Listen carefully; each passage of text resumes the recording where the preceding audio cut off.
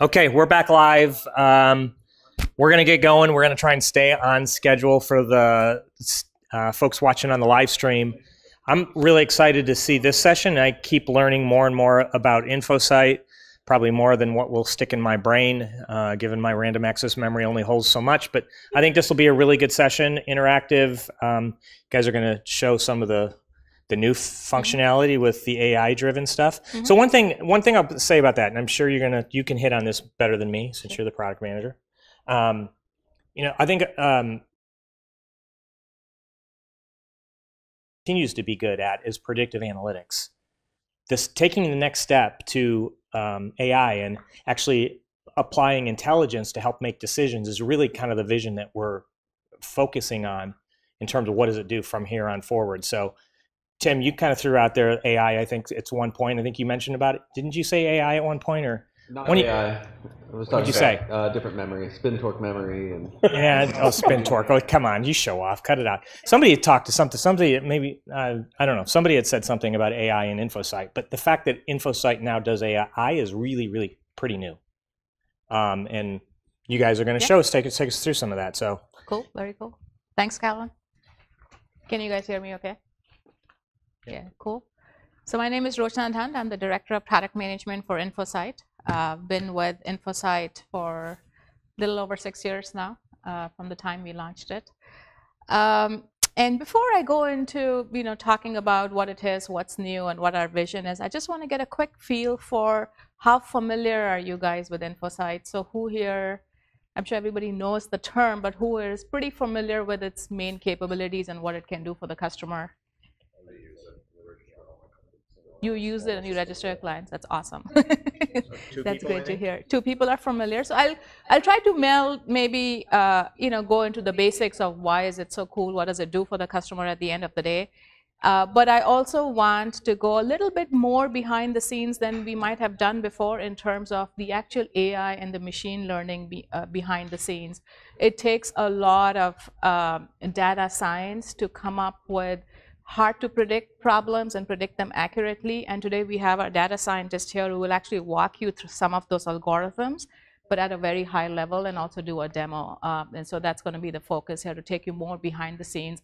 Also help you tell the difference between when something is very mature and very sophisticated in terms of how it predicts and how many problems it can solve and how quickly it learns, versus something that is just sitting at the shim, giving you basic stats that can be collected through any APIs and sort them and filter them through different means. There's a big difference in 2 types of predictive analytics offerings that you will see out there. So with that, I'll just get started a little bit on, let me get my timer going so I give the data science enough time and get out of the way. We all know this is the era of instant gratification, where be it in our personal lives or be it data that we want for our businesses from the applications, we want it instantly, we want it when we want it. And this is something that is absolutely not acceptable, not in our generation, definitely not in the next generation. And the fundamental premise behind InfoSight is your application needs to be running optimally and be available at all times. What happens below the application tier, the many layers of software and the many layers of hardware infrastructure underneath, it doesn't matter to the application user. They assume it's all going to work. It's going to work optimally and be up and running all the times. But in reality, what happens really is this is a cycle that our ITs, admins are stuck in endlessly. And that cycle starts with a very reactive notification of something that went wrong.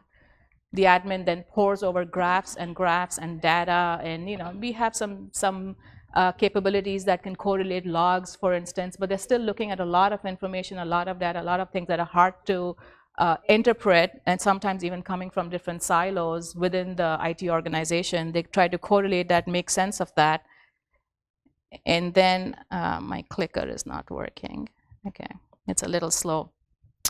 And then spending countless hours on an interpretation. Very often at the end of the day, if it's really a hairy problem, a significant problem, they end up calling vendor support. And I won't go too much into that. I think we have all had experience with how vendor support can do, even for the best meaning enterprise organization that there is.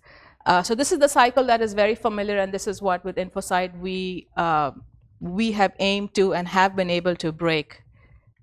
I'm actually going to get rid of my clicker and just go to. So disruption of business, wasted time with people over silos talking to each other, just a lot of lack of productivity. What our vision is that the infrastructure, just like the self-driving car, should manage itself. You plug it in, you set it up, and it should just go, and it should do what it's supposed to do at all times. If it breaks, if something goes wrong, it should figure out, predict, and then itself know what to fix and how to fix it, and then actually go fix it, and also run optimally at any given time. So basically very close to the analogy of a self-driving car, where infrastructure should just manage itself. And this needs to happen not just at any one tier like storage or servers, but this needs to happen across your infrastructure stack, across your applications, because from an end user's perspective, they don't care where any glitch comes from or where the problem lies. They just want the whole stack to work with each other. And this then automates your entire data center. So you take the pieces that are automated, they know how to work within themselves, they know how to work with each other, and as a result, you have a data center that is working optimally and running on its own, predicting issues and running on its own. But what does that really take? What that takes is collecting telemetry and different kinds of data from across the data center, from each and every equipment and piece of software that is in the data center. With Nimble Storage, we did it from the very beginning. When our first appliance shipped, it was shipped with very rich telemetry that it was sending back to the cloud. This is not just log data, but log data, events, configuration information, and lots of telemetry data, time series performance information, for example. It sent it all to the cloud, not just from the appliance, but also what were critical applications at the time, and still is, for example, VMware, sending that back from the back to the cloud as well. And there, we then ran different kinds of AI and data science related algorithms to look into this data and make sense of it. So now this is a very vast corpus of data across very diverse environments. Not, two customer environments are never the same, and also just large quantities of data. And over that, we ran analytics, some of the very advanced analytics Aditya will go into right now. And we learn from these global environments, and it feeds on itself. It improves itself, the algorithms improve itself. What we have very recently introduced is what we're calling a recommendation engine, and we'll go a little bit more into that, which is the latest part of the algorithms. So based on all this corpus of data that was coming back, and we have data scientists looking into and automating things, what we were able to do is provide our customers with what we call predictive support automation. What that does is we are sitting on hundreds and hundreds of fingerprints of what a problem looks like, and when do you know and a problem is going to occur. And whenever we see that fingerprint match any install base at any time, any instance in the install base, we automatically open a support case, and we automatically bring that issue on our radar and our customer's radar. And so, this is almost like what our customers call being an MSP for a customer without really being an MSP for them, where we are able to predict issues, and not just predict, but we're able to bring it on their radar and our radar automatically without any human intervention in the whole cycle. Where we've gone from there now is, it's great to tell a customer what your problem is. You can say, hey, this is the problem, this is exactly where the problem has occurred, what we call a root cause analysis. We can do instant root cause analysis. But we've gone further now, and we are able to tell the customer how to solve it. And it's not always intuitive, but we have realized that you go to the doctor, and the doctor just tells you, you have a fever, and this is your diagnosis. That's not what you came for. What you want is exactly how can you heal yourself? What is it that you need? And you want the doctor to be pretty confident behind their recommendation. And that is where we are going now, where we are able to tell what is it that you need to do to actually solve that problem. And here we are calling them preemptive recommendations, and we'll go into more details. Where we're taking the future there is actually, now that we know what the problem is, we have a very high confidence answer of what the recommendation is, we go and take an action, actually fix that problem for you. Why do you need a human being in that loop when through AI and machine learning, you can predict and know what the answer is and just go and take an action. Of course, it needs building a lot of confidence in the install base. Initially people will want a lot of control over something like that, and over time, when they build confidence, they'll go ahead and start actually using that capability to self-manage and make changes. And the beauty of this whole thing is that it continuously improves itself. And so the more data we get from the install base, the more we learn, the more accurate we are, and more we are able to predict. So it's almost like that brain is becoming smarter and smarter as time goes on, even with no action or no investment from our side.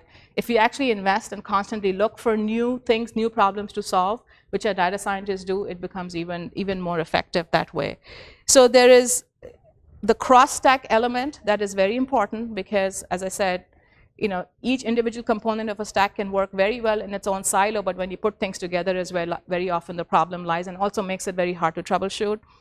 There is an AI platform that we have in the cloud that learns from the entire install base, tens of thousands of instances out there in very diverse environments. And on top of that, we have this direct customer impact. And I'll go into examples of the customer impact so it can bring home the point a little bit. Some very concrete examples. So what have we been able to do as a result of all this predictive analytics and AI in the cloud? We have been able to prevent 86% of issues that would have been reported to us and would have been opened as support cases. So these are support cases that our system automatically detected and then was able to automatically close, because it was through just algorithmically figure out what the problem is and what the solution should be. So you've all heard of the terms AI ops. So it used to be called algorithmic intelligence or algorithmic IT operations, which is what Gartner had introduced, and then they made it AI-driven IT operations. So when it opens these tickets and then automatically closes them and flags them, so is there notifications as well to the end users? Yes, definitely.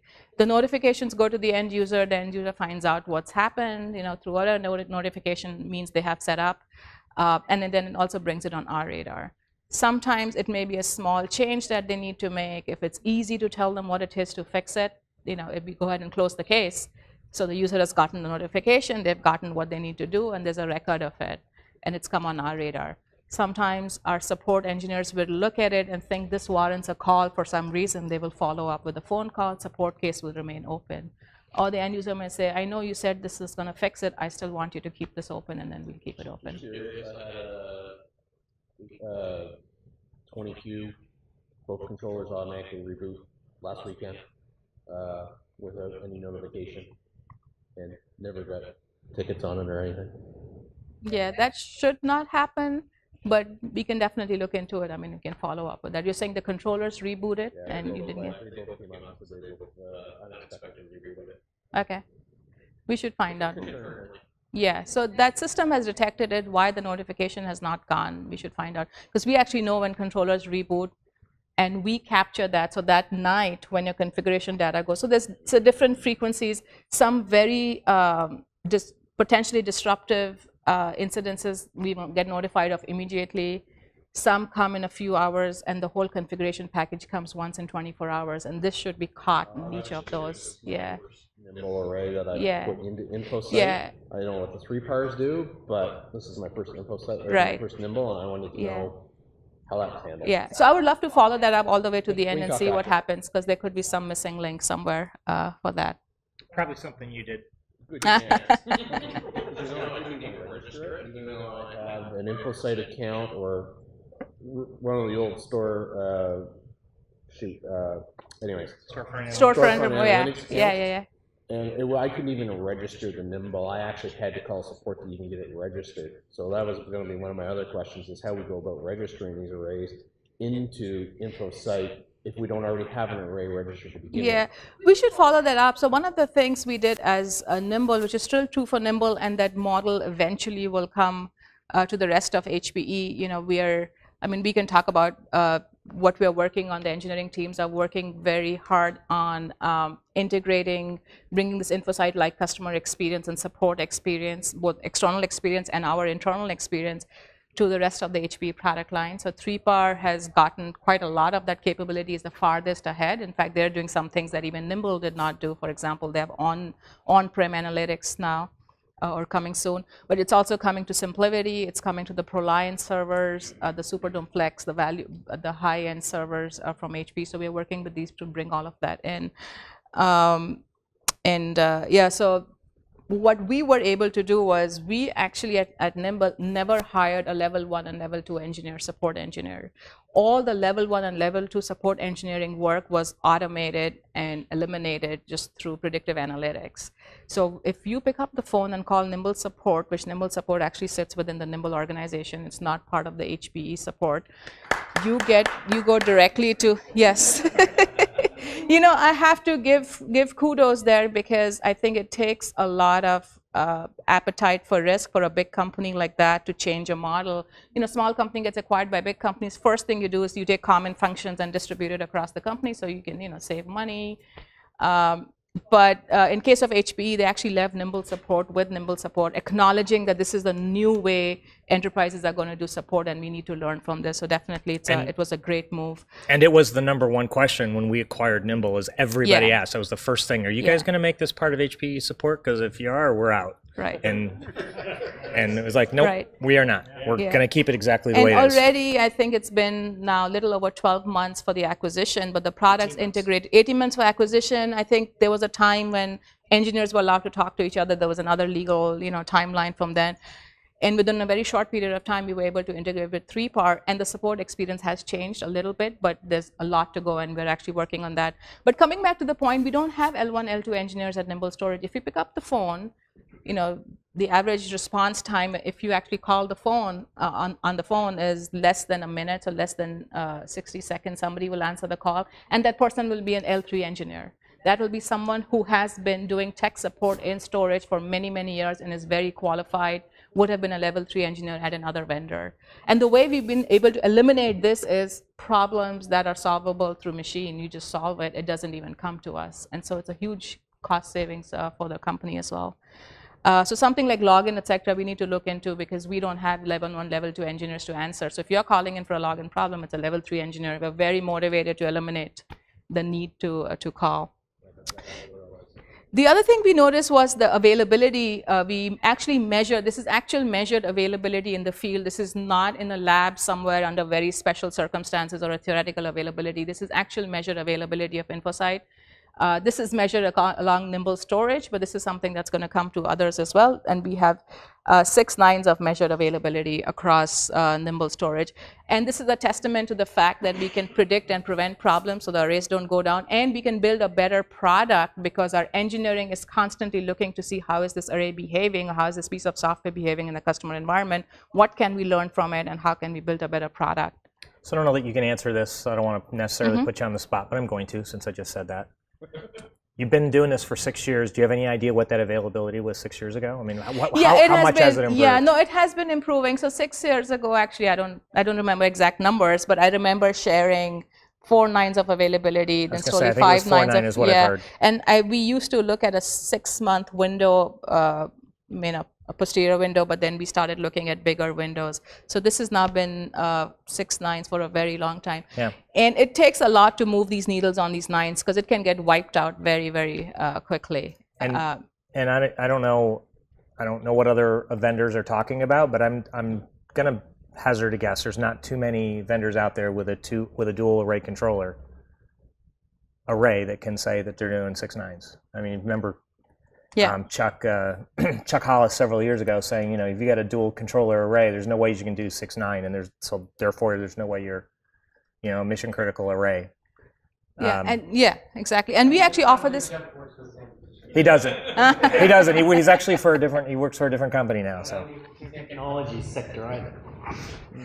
And this is actually a guarantee that we are able to offer with some of our product lines. We actually offer this kind of availability guarantee. And the reason we can guarantee and stand behind it is because we have observed these numbers over a vast period of time, and it gives us the confidence to put our neck out there and say, you know what, this is something we will stand behind.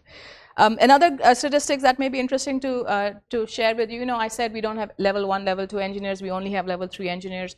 So think of it as having less than 1/3 of the support staff stack that other companies do, because they tend to have a lot of level 1, a few level 2, even fewer level 3. So I would even guess maybe a fourth or a fifth of number of people other people have in support staff. But we also have the policy of not turning a customer away. So if you call up with a problem, and it seems like it may not be a storage problem, you're calling Nimble Storage, it may be a VMware problem, we won't turn you away, we will solve that problem for you. And when we looked at our cases, we saw that 54% of the time when we resolved a case, it was not a problem that had anything to do with storage.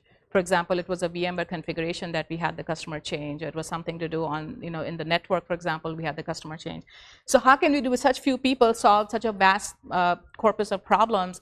It's because of the automation. It's because of the AI. We get a lot of telemetry from the VMware tier as well. We have lots and lots of tools that are built on it.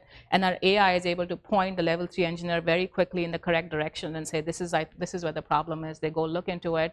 There's a last bit that they're doing manually, which we want to automate down the road, and they're able to solve that problem.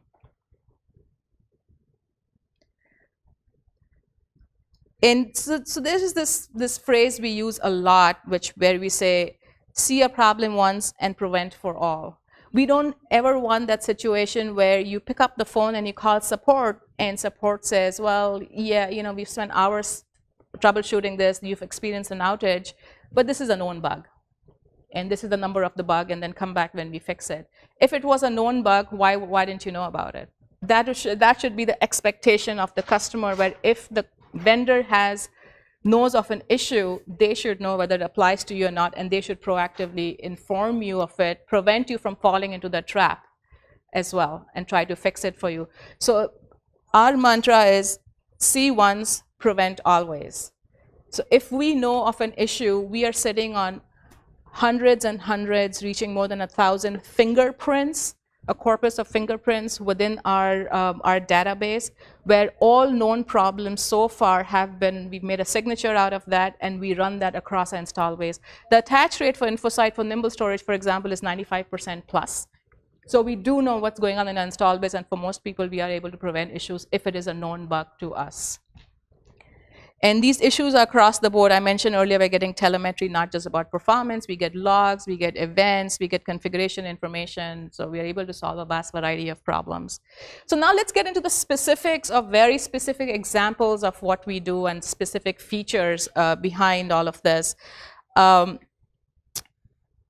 So with Nimble Storage, for example, and I keep using Nimble Storage, even though these capabilities are coming very quickly to other parts of the portfolio, so you can get an idea of what's been proven and what to expect from other products in the portfolio.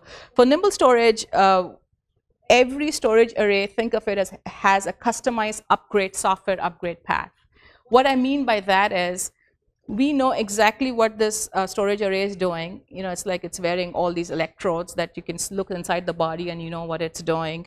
We know what firmware version it has. We know what future firmware versions it can go to. And you know a lot about these future firmware versions because of the counters built in, because of incidences we've seen in the past and are sitting on this corpus of incident data.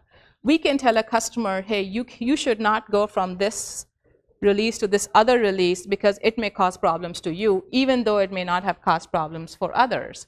And so we can put this customer on a blacklist, for example, and say you have 4.1. For you specifically, do not go to 4.2 because you have this configuration setting which may give you problems. And so when the customer goes to upgrade, they see a blacklist, they see a reason of why they're on the blacklist, they call support, or they see for themselves how they can resolve that. They go resolve it, and the blacklist comes off. So this is keeping customers from shooting themselves in the foot, because new firmware versions, it doesn't matter how much QA you do on them, they can always uncover issues that were lying latent in your infrastructure for years and years. And so having all that data, we do blacklists so that every customer has a successful upgrade path. I just looked recently, and I saw that across the install base, we have about 60% of our install base is on a software release that came out in the last 12 months or later. We're talking about enterprise storage here, right? We're not talking about browsers and laptops. 60% of the install base is at a firmware version that came out in the last 12 months or later. And the reason being there is a very, very high confidence in our software upgrades because because of AI, it gets tested that no human being can test in a QA environment. So there's very high confidence that helps us as well. The more people get off older versions, the more economical it is for the company as well. This is another problem where we prevented an issue before a customer knew about it. So there was a controller went down unexpectedly, something like what's happened in the example in the room. And then our engineers actually saw, they did a proactive analysis, and they saw that there was, they could figure out what the problem was. So engineers can solve problems very, very quickly because they have, think of it as thousands and thousands of stethoscopes built into the array. So when there is a problem, we get notified, and they're very quickly able to go in and identify what the problem is. I mean, we've solved very difficult memory leak problems, for example, in a matter of 24 hours. These are problems that are not reproducible easily, but we're able to solve it once we see it. So within 24 hours, we were able to diagnose what the problem is, create a patch, and issue the patch to that customer. And then once we see this problem with one customer, we scan the entire install base that's connected to us, which is about 95% plus. And we saw that there were 40 customers that could have potentially hit that issue. They hadn't hit it yet, but they had all the markers that our fingerprint came up with, and we contacted them and said, you know what, you should install this patch because you may hit this problem which you haven't hit today. And it's very surgical. So these are 40 customers out of thousands of customers. So it's very surgical, it's very precise, and it's preventing these people from ever having that problem ever again. Another example is, we did a firmware upgrade on our side, and when we did a firmware upgrade, we exposed a bug in ESX, which is VMware's hypervisor, in their tier. Their hypervisor had not completely written to the iSCSI spec. There was you can call it an illegal command. I don't think anybody ever writes 100% to the spec. But our firmware upgrade exposed that bug on the ESX tier. As soon as we found that out, we could very quickly identify it. When the first customer hit it, we actually identified that problem, created a fix. We reported the bug to VMware, but we didn't wait. We changed our own software. And we found in our install base that 600 systems were actually exposed to that same capability. They had not hit the bug yet, but they would have hit the bug. And so we reached out to these 600 systems, and we had them upgrade to this patch very quickly. So this is an example of proactively helping the customers not hit an issue, instead of going through that cycle of hitting the issue, having downtime, doing debugging with tools that seem very primitive now in the age of AI and ML. So just a quick thing to throw in. So I mean, you're kind of hinting at it, but 3PAR is, you didn't hint at this, 3PAR is today on InfoSight. I actually have a personal story that I won't tell a lot of it, but my son-in-law actually works on the 3PAR peak team. Ah, awesome. And he's part of the team that's actually writing the digital signatures that will go out and proactively find issues and then resolve them. There's not nearly as many of those on 3PAR today as there are on Nimble, because you guys have been doing those for what, 8 years or how long? Yeah. So they're just getting going, but they're going to start to see a huge increase in the number of the digital signatures on 3PAR. But we've already had some stories like that with 3PAR where like there was a customer running VDI and didn't know what the issue was, but apparently customers were logging off their terminals and VirusScan was running at night, but it was causing these huge spikes in I/O, and the customer didn't realize it was because of this, and they were about ready to submit POs for new 3PARs, new servers, because they thought they had a performance issue that they were going to just throw hardware out.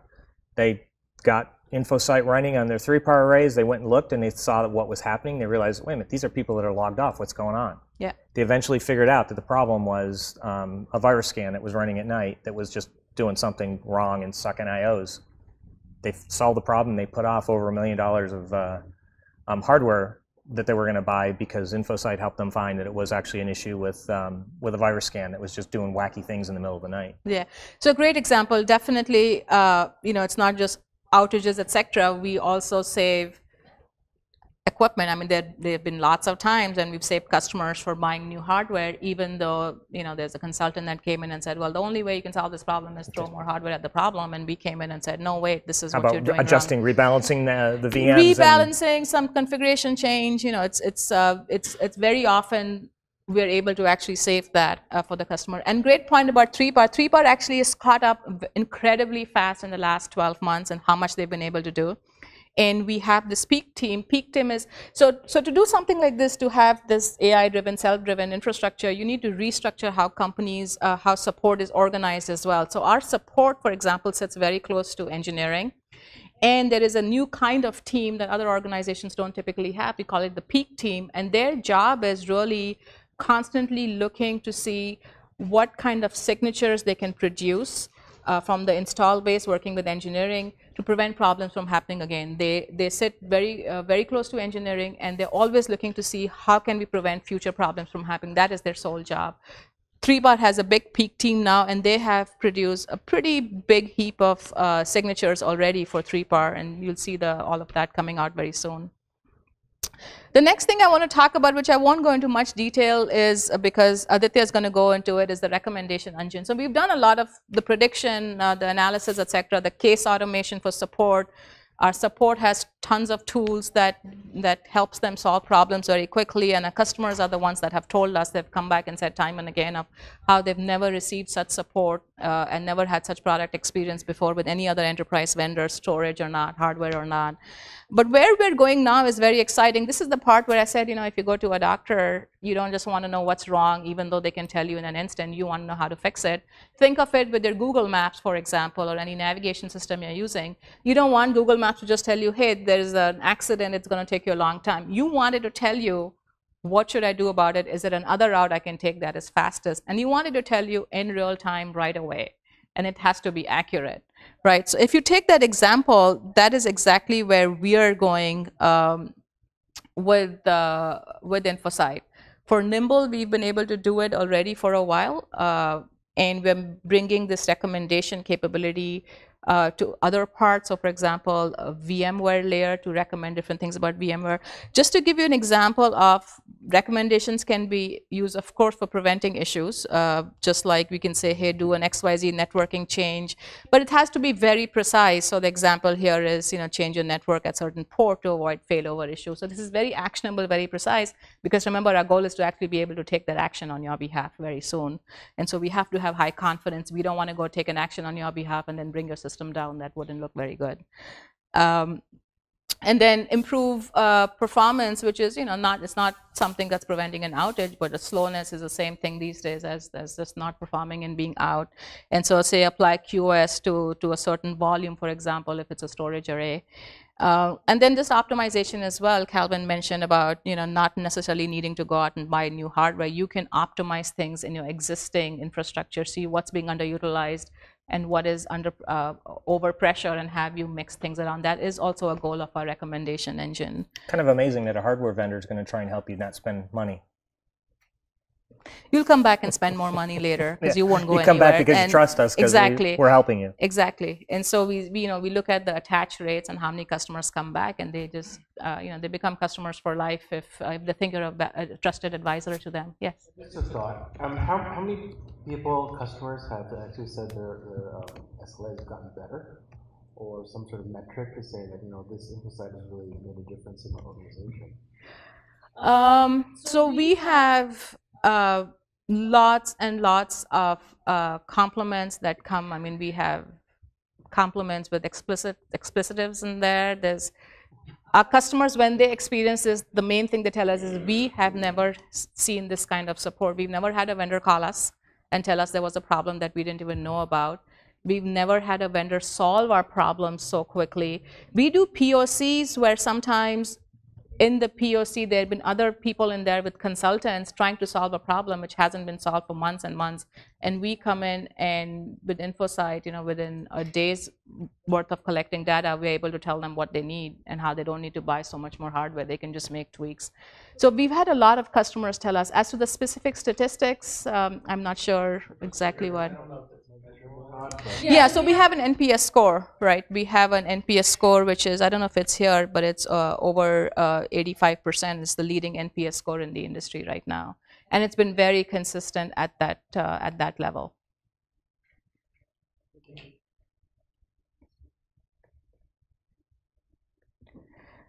So just to set a context for what this recommendation engine that Aditya is going to share about, how does it know how a problem is to be solved using purely AI models and ML models?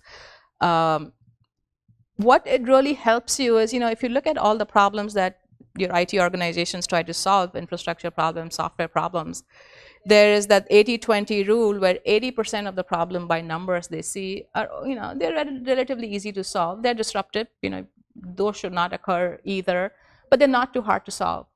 By number, the 20% of the problems that you face are the hardest problem, and they probably take up 80% of the cycles of the IT department. That 20% that are very hard to solve, very disruptive, and very expensive problems is what AI and ML really differentiates in the industry. The first 80% of the problem, people can get there. They can hobble along. They can get there. They can start solving this problem. But those last 20%, those are the hard ones where you need some very sophisticated data science to go look at those problems and solve those problems. I won't go into what the recommendation engine components are from an AI perspective. I know I won't do justice to us, so Aditya will go into that. But I'll just give you an example. It was a memory leak example that I was talking about earlier. We saw there was some disruption in an array for data availability. Turns out the root cause was an obscure memory leak. But our staff, our engineers, were able to figure that out very, very quickly. And the way they were able to figure that out very quickly was, we have signatures from what memory allocation looks like and how it grows from our software code that we're sitting on for years and years and years. And they were able to see the pattern of how memory allocation looks like, what is the pattern of growth in a healthy system, and compare that to this system that was having a problem, and very soon be able to detect that this is a memory leak problem because the pattern is not the same. So this is very obscure, very detailed problem, which because of pattern matching and having a wealth of information, you can actually do a model and solve the problem. We'll go into details of some of them. And then we found again that 40 customers would have been exposed to that memory leak problem. So again, very surgical, 40 out of, at that point, more than 10,000 customers would have faced that memory leak problem, and we were able to prevent it.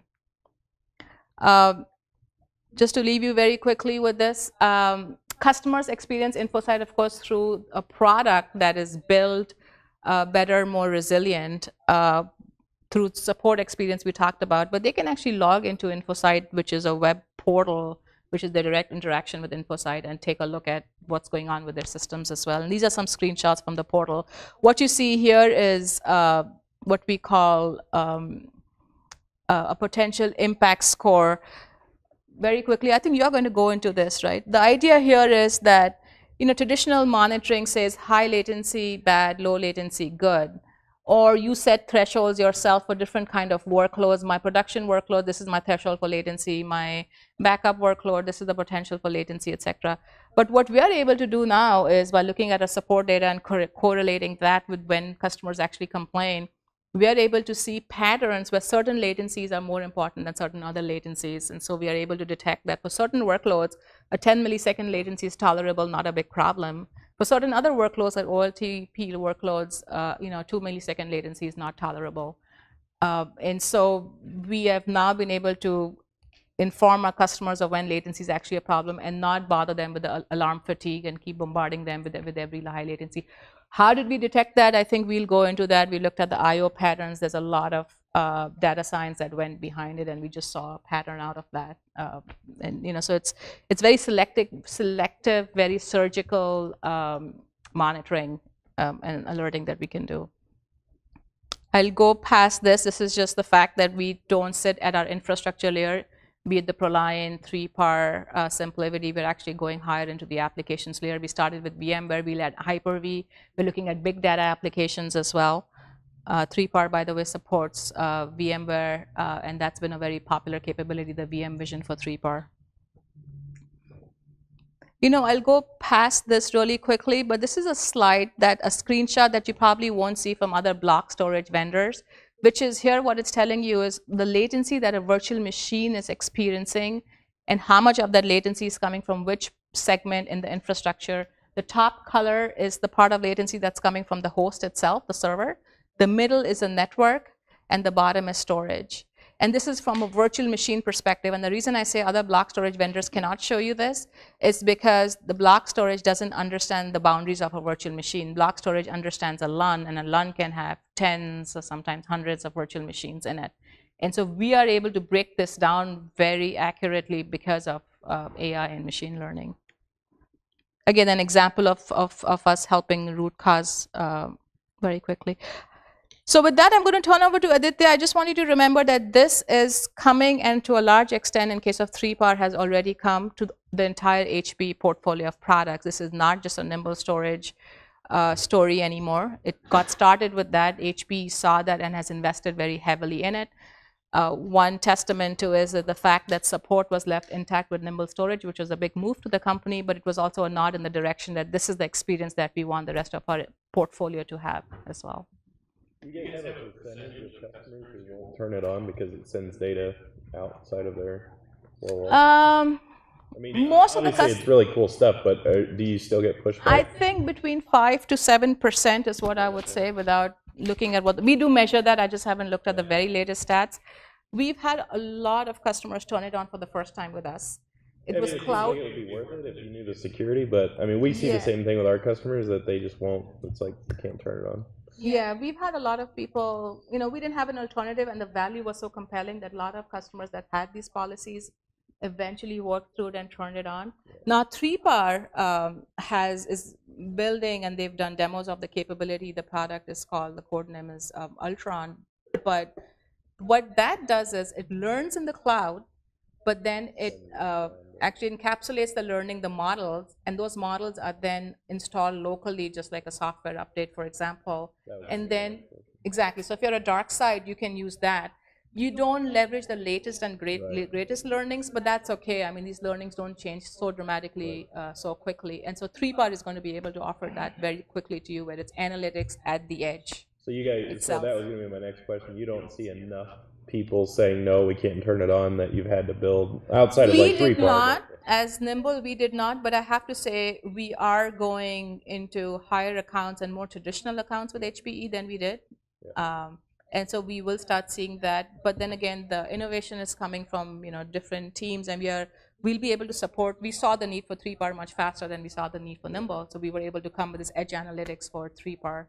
So for 3PAR, for example, we see a lot of adoption coming quickly for the edge analytics. So same learning in the cloud, but packaged, but installed as a software update locally. Is there a particular industry that's more resistant to it that you're seeing, or is it just kind of all around?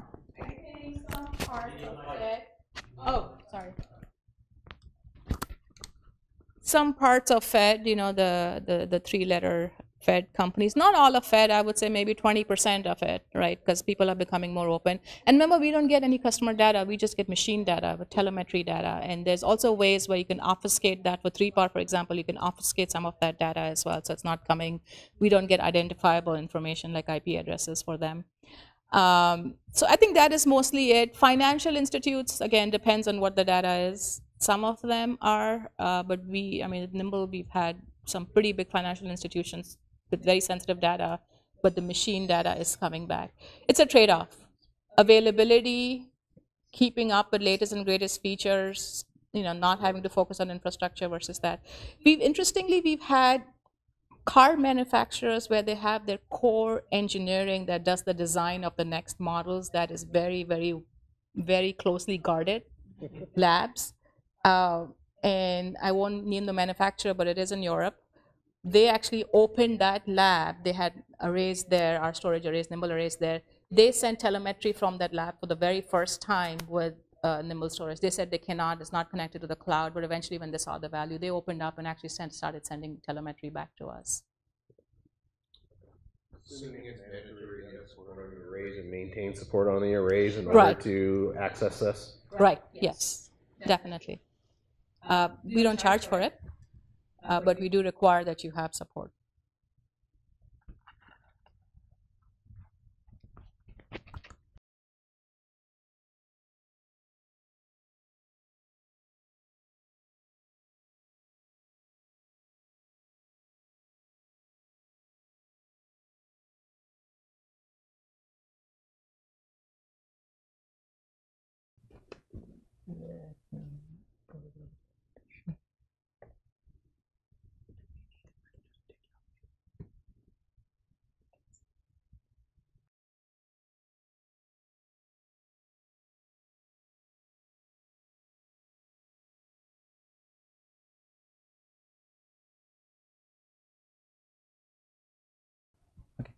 Thank you, Rochna, for the introduction. Hi, everyone. I am Aditya Samala, and I've been working at HPE InfoSight for a little over 2 years, and I'm one of the data scientists there.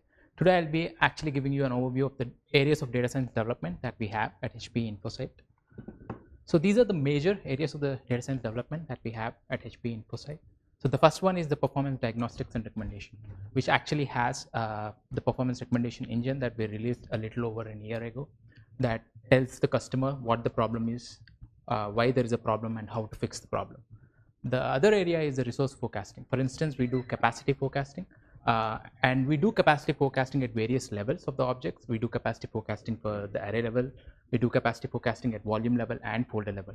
As Rochna has mentioned before, we receive the configuration data, so we have a lot of historical data that we have available with us. And using that historical data, we forecast the usage into future, and when it reaches a certain threshold, we actually alert the customers saying you are at a 95% full and you would want to do something about it. The third area is the greenfield and brownfield sizing. What do I mean by that? As Rochna mentioned before, we have a lot of performance metrics that we collect and a lot of telemetry that is coming in every day. And using that telemetry, we've developed advanced models that predict CPU usage and cache usage depending on the workload characteristics that are run on the array. And we can use those models to guide customers to optimize the storage. At the same time, we can also help the sales engineers to pitch the right product to the customer depending on their workloads and what they're actually doing on the array. The fourth area of development is data visualization and transparency. We have an InfoSight portal, and there is a page on InfoSight portal which is called InfoSight Labs, wherein all the data scientists put in all their cool applications before it makes to the front-end portal. Some of the examples would be estimation of replication bandwidth depending on the schedules, or a noisy neighbor analysis on the volumes. Imagine a customer has a large environment and thousands of volumes. So you would want to summarize that and give the customer the volumes that are consuming the most resources, or the volumes that are getting impacted by the latency, and so on and so forth, so that they can actually look at the top volumes that are affecting their environment and take action on that. The two areas that are under development are, one is anomaly detection, the other one is autonomics. So as I mentioned before, the performance recommendation engine today gives explicit textual recommendation to the customer on which they can act to resolve the issue and improve the performance. But in future, we envision a place wherein we can actually take those recommendations, act on that, and improve the customer performance. And that is our end goal of having AI for the data center. So today I'll be digging deep into the performance diagnostics and recommendations, and I'll be giving you an overview of our application, and if time permits, I'll also be doing a live demo. And then I'll explain the models behind the performance recommendation engine and how do we do the recommendations. So these are the 5 major blocks that we considered when we built the recommendation engine. So the first one being telling the story via an automation. So as we mentioned before, we had a lot of predictive analytics before, but they're all plots, which requires a lot of context for the user to interpret and then take recommendations off of it. But we've gone an additional step wherein we are actually telling the customers what is your problem, why there is a problem, and how do you fix the problems. And then when we built this recommendation engine, we had default sensitivity settings and default time range for which the performance will be analyzed for. But then we wanted to be flexible to the users, and we wanted users to have a say in the sensitivity settings and the time settings. I'll be digging deeper into the sensitivity settings and the time periods in my future slides. The third one is the coverage and the accuracy part. As Rochna mentioned before, most of the problems, 80% of the problems cause only the 20% of the pain, but the right end of the spectrum, wherein you have only less problems, but they are the most painful and time-consuming problems. So what we did was we wanted to solve the common problems which would lead us to giving beneficial recommendations to all of the customers, or most of the customers that we have. At the same time, we are spending a lot of time in automating those time-consuming problems. As she mentioned before, we have a support team and a peak team, which is called performance engineering team, who are dedicated to optimizing the performance on the array. And we actually collect a lot of feedback from them, try to automate the signatures that we can and add it to the recommendation engine and integrate to them. And we want to save customers time. We don't want we don't want to spend a time on the known bug. We want to automate as many bugs as possible and integrate it to the recommendation engine. The fourth point establishes the same. And the fifth one is transferability to all HPE product line. So when we developed this application, we wanted it to be as globally adaptable as possible. Given that we receive the same set of data, we can apply these models to any product line and give the customers the benefit of the recommendations. So let me quickly show you how the app looks like today. So if you look at the right side, if you look at the left panel, you have there is an object of storage interest. I mean, the customer can select the storage or the pool that he is interested in, and then the time period is set for 1 week. But then there are additional filters that are called the schedule time filter and latency sensitivity, where the customers can actually use those and manipulate and play around and get tailored recommendations. I'll show more on those in the next slides. And then in the middle panel, you have a time series, and you have operations, and you have different kinds of operations. They're just broken down by the type. The first one is the random read, sequential read, and the write IOPS. And you can observe the red bars there, and that is the potential impact score that Rochna was mentioning earlier. I'll explain the math with how we come up with the potential impact score in the future slide. So this is our major place. I mean, this is the place wherein we tell what the problem is, why there is a problem, and how to fix the problem. I'll be showing you more examples, or some of the examples that we actually give out through our recommendation engine in the next slide. So that you have it by priorities as well. Yes. Yes, and we also have, for example, a customer a customer can have multiple problems, and we would want to tell them what to solve first in order to get the most performance benefits. So that's how that's the reason why we have first priority issues and second priority issues, so on and so forth. It depends on the number of problems the customer has, and we come up with the priorities and we tell them the recommendations to solve those issues. So first example is the CPU under provisioning. You can see in the diagnosis that we say that CPU saturation is affecting your random read and the write performance, and these are the recommendations. It's very interesting. You can see that we don't recommend the customers to buy a hardware straight away. As Rochna has mentioned before, we want to try alternate routes in which we can actually solve the problem. So that is that's how the recommendations are listed here. You can see the first recommendation, which says consider QoS limits on high CPU volumes. And then there is an additional supplementary volume details page that tells you the volumes that are consuming the most CPU. I mean, imagine a customer environment which has 1,000 volumes. If we are presenting only the recommendations, then the customer has again has to go back, look through the volumes, sort the volumes, see the volumes that are actually consuming the most CPU, and then apply this recommendation on it. Instead of that, we wanted to make the customer life as easy as possible, and that is the reason we wanted to make this application as a one-shop thing. And we had the supplementary volume details page wherein it lists all the volumes that are consuming the resource, and you can directly apply the recommendation on these volumes and achieve the performance benefit and improve. Yeah. So this work right now is normalized over time? Yes. So it depends on the interval, of course, could be like month end, etc., business cycles? Yes. Okay. I'll be showing you how it's very flexible in the future slide. It can be taken accounted for to Yes. normalize your data, huh? Yes. Yeah. So another example is cache under provisioning. It is very similar to the CPU. Again, you have a supplementary volume page associated with it, and you can see the recommendations in order. Again, we follow the same pattern. We don't ask the customers to upgrade or buy new hardware straight away. We'll ask them to try a series of steps that can actually resolve the issue. And then even before upgrading upgrading the hardware, we ask the customer to confirm it with support. And then, you know, we want to be sure of our recommendation. We want to be confident. We don't want customers to add hardware unnecessarily if we can solve that doing other steps. So this is one of the rare problems that we were talking about. So we had a lot of customer cases historically that were calling into support and saying that they had a problem and support had to dig through a lot of performance stats to come up with the root cause analysis, which happens to be your disks are saturated. So in order to actually avoid that time, we wanted to automate that entire process, and that is.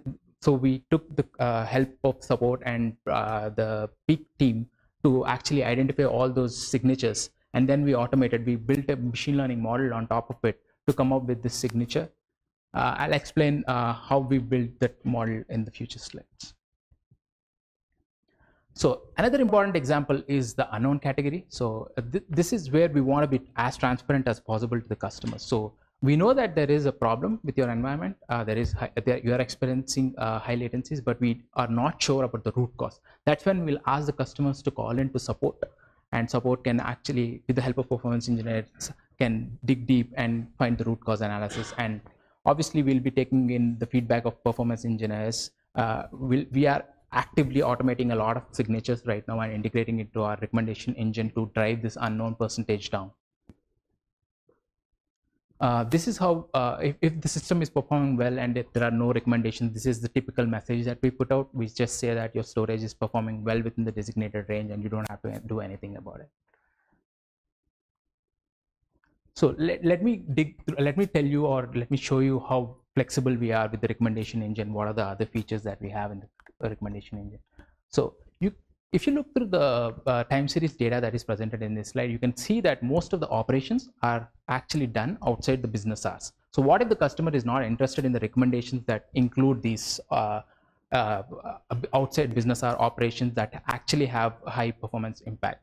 So they can actually use the schedule time filter option that we provided, click through the days which they are interested in, include the days that they are interested in. They can also select the hours in each day that have to be included, and they can click the filter analysis to the schedule, and our recommendations will be tailored according to the time period they selected. Another example is drilling in on the problem event. If you look at this time series, it is very certain. I mean, it's very evident that the problem is actually pertaining to a specific time period. But if you do the analysis across this time period, that effect might be normalized. But what if you want to look into the problem event and get the recommendations only pertaining to that problem event? We can actually do that. The customers can do that. They can zoom in on the time period and click on the filter analysis to current zoom button, and the recommendations will be tailored only to that particular problem event or the time period that has been selected. So the coverage and the accuracy part. This is where we actually discuss the models behind the recommendation engine. How do we know if the problem is worth alerting, or how did we come up with different models such as regression models or classification models to make these recommendations? So as we mentioned before, using average latency was alone not sufficient. We had to actually see the numbers alone didn't make sense. We had to have we needed a lot more context to call out a problem, and I want to show you how we actually went about that. So if you look at this particular plot, you can see that we have latency breakdown available at different operation sizes, and obviously for different op types. Let's say you have a 2 millisecond latency. 2 millisecond latency might be impacting you very severely at a lower block sizes, but as you tend to go along the right side of the spectrum where you do larger block operations, the latency, they tend to become more latent, but the workloads that are running it are less sensitive. So if you take the scale and see the 2 millisecond latency, you can see that it is actually having a high impact on the lower operation sizes. But if you see the 2 millisecond latency that you're getting at a 500 KIB operation size, it's not that significant. So that is the reason what we did was we actually built machine learning models at each of the block sizes that predict this latency impact. And then we do a weighted average across, and come up with a combined or a normalized latency metric that tells us how high or how severe your problem is, which is categorized in the scores of high, medium, or low. I'll show you an example how it is being applied here. So if you look at this plot, you can see that. We just have 5 minutes remaining. Sure. So why don't you go ahead and... Yeah, I think I'm almost done, so I'm going to do it. So if you look at this plot, you can see that there is a latency of 15.3 milliseconds, but the potential impact is actually low. But if you look at this plot, there is a latency of 9.4 milliseconds, but the impact is high. So we want to alert customers based on that, not on the average latency alone. So the strategies that we use to actually cover and build more classifiers is, given that there is a high latency event, how do you predict that your resource is the bottleneck? So we built a lot of regression models for different resources, for different op types, and for different array types as well. Like we distinguish between the hybrid versus all flash, and based on the different regression models that we build, we can actually predict the probability of your resource being the cost for your latency. And you've seen this plot already. So we are trying to solve most complex problems that actually give you a lot of pain. And I just wanted to explain what is the difference between a regression and a classification. Imagine you're trying to predict the amount of rainfall in California. You would be using a regression. Regression is about predicting a quantity of something. You're trying to predict a continuous variable. Whereas in classification, imagine you're trying to predict whether it would rain today or not. It's more like an event. You're trying to predict an event. So when I said we used classifiers to predict the SSD bandwidth saturation, what we did was, because support had a lot of customer cases in the past, they've documented all of that. So we went ahead, took the data that is pertaining to that specific time range, and we built machine learning classifiers. So we use supervised learning to bring machine learning classifiers on top of that, and that tells us so if you look at the left hand side of the slide, you can actually see that it gives out a probability. So what it tells is that given that, the probability of problem A causing high latency is 12%. The probability of problem B causing high latency is 3%. And you can clearly see a winner in there, which is problem E, that causes 97 that gives us 97 probability. This is how we can actually rank and tell the customers with confidence that this is the event or this is the particular signature that is causing the problem in your environment. And you can actually take in the recommendations that we give to fix that particular problem and achieve the performance benefit. So the other way we actually quantify or pick between different classifiers is using precision and recall. So what do I mean by that? By precision, what I mean is that if the model tells us that there are 10 positive cases or 10 SSD bandwidth saturation, and if you go ahead and look, if you have a precision of 90%, what does that mean? It means that 9 out of the 10 actually turned out to be a positive hits and 1 is a false positive. So ideally you would want a large precision and a large recall, and this plot signifies that. The better the area under curve is, the better the classifier is. This is how we pick out the best classifiers and integrate that into the recommendation engine. So as I mentioned before, the feedback loop is very important, and we actually collect a lot of feedback from support and the performance engineers and automate a lot of signatures that are more time consuming.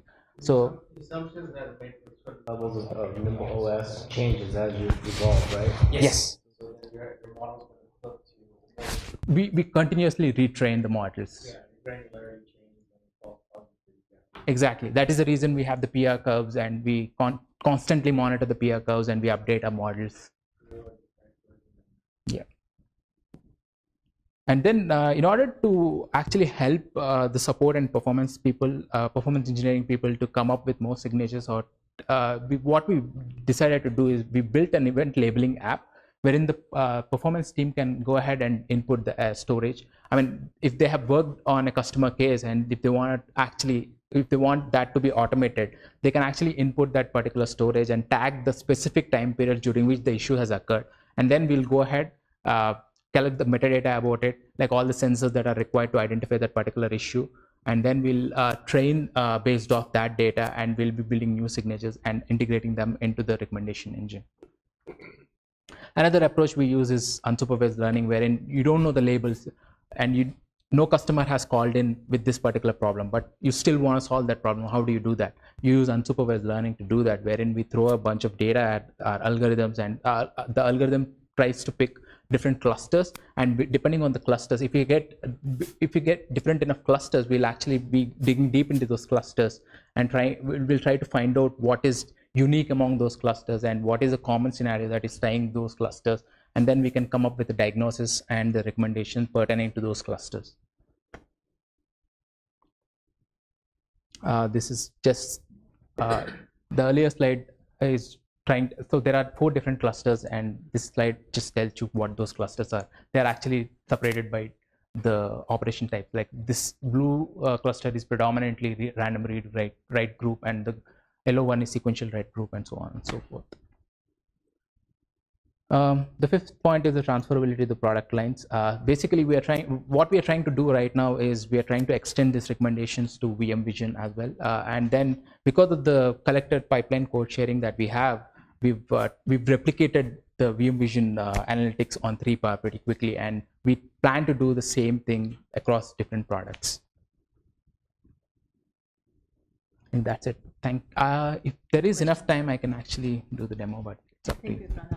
Yeah, we have lunch waiting and Sure. another session, so. I think you had a lot of screenshots there that were useful. So. Yeah. Are there any questions? Questions, or we can actually take them at lunch if you guys are like chomping at the bit to get at lunch out there. Really fast. Yeah. They'll be around. You're here. She's actually, for those of you staying, she's actually got a session at Symposium tomorrow. You bring him along to do some of this stuff too? No, so tomorrow we'll have Wiley from 3-power team. Oh, nice. Yeah, and he'll be doing some demos on 3-power and showing you InfoSight working with 3-power. So for those of you, I think 4 of you are staying.